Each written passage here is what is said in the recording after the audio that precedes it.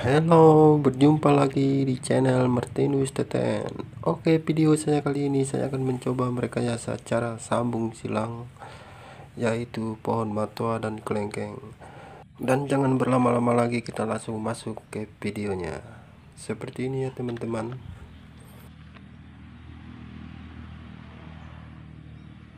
Dan ini bibit yang sudah kita siapkan dan pernah gagal kita sambung dari 2 minggu yang lalu, dan kita sambung lagi ya teman-teman. Semoga ini berhasil. Kita potong pada batang bagian bawahnya seperti ini ya teman-teman. Kita cara memotongnya harus rata biar kita enak untuk memasukkan interestnya, dan interestnya bisa nyatu dengan belahannya nantinya. Seperti ini ya teman-teman.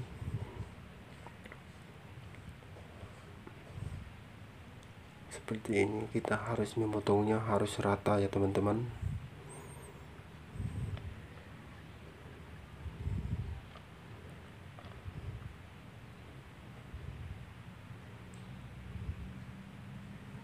Dan kita belah.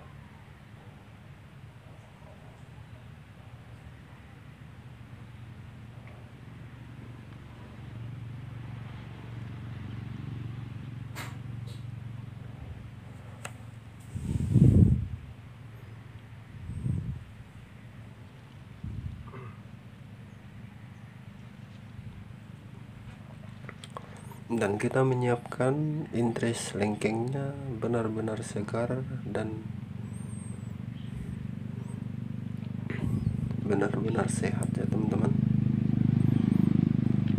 Dan kita menggunakan mata tunasnya satu mata saja, dan kita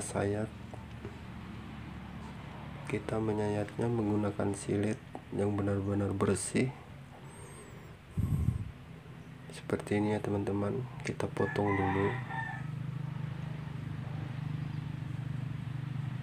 dan kita sayat bagian tepinya seperti ini ya teman-teman.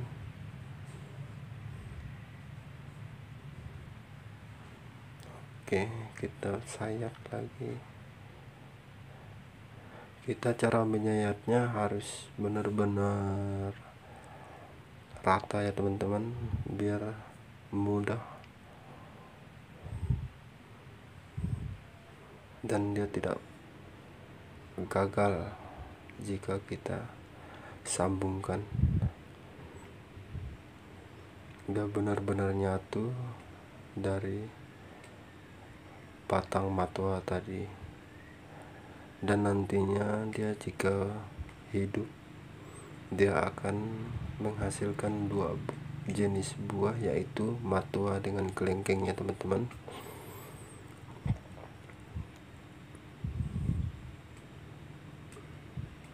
Seperti ini ya teman-teman, dia harus rata, kiri kanannya harus rata, tebalnya harus rata ya teman-teman, dan jangan kena kotoran.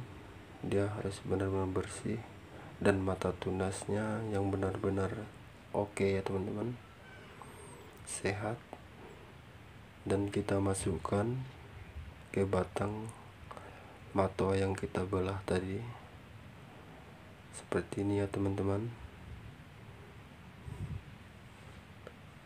Oke,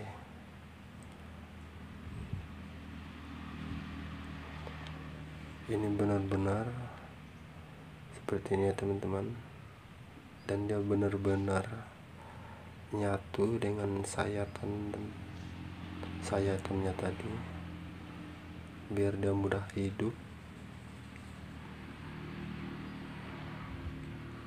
Dan kita mengikatnya menggunakan plastik biasa yang ada di warung-warung saja ya teman-teman.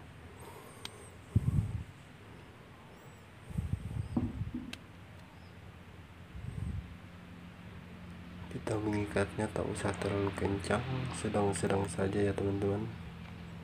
Seperti ini teman-teman bisa melihat. video ini seperti ini ya teman-teman.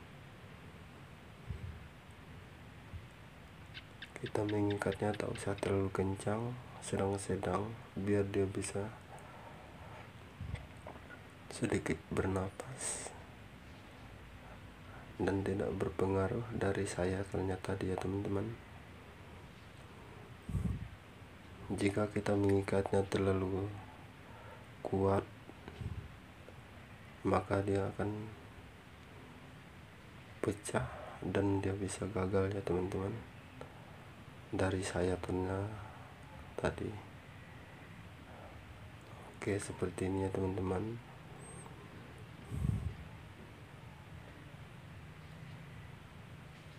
Oke,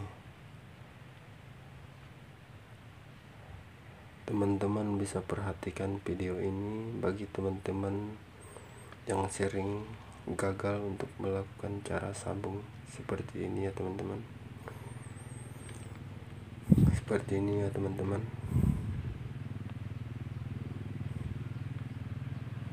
Oke. Dan kita tunggu nanti sekitar 20 atau 25 hari ya teman-teman, dia akan tumbuh. Dan terutama kita menyiapkan bibitnya tadi,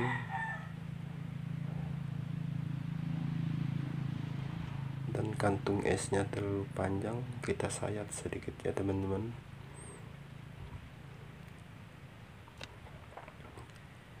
Karena dari sambungannya tadi agak pendek. Oke, seperti ini.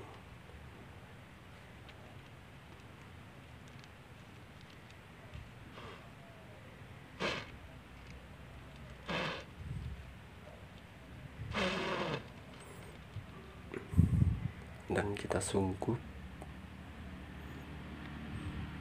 kita tunggu sekitar 20 atau 25 hari dia akan tumbuh, dan kita menyimpannya di tempat yang teduh, tak usah terlalu panas biar dia tidak berefek di pertumbuhannya.